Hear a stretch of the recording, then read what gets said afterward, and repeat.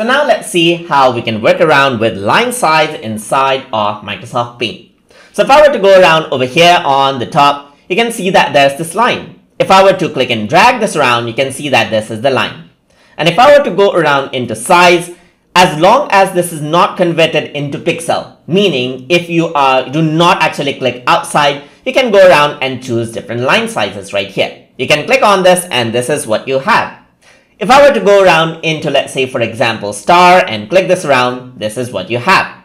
You can go to size and then increase the size of the line just like this. And you can go around right here, do this with any shape. You can select this is what you have. And if you were to go to size, you can slowly make it small, make it large and so forth. And that is how you can control it.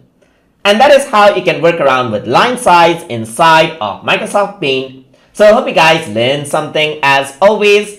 And as always, please like, comment, share, and subscribe.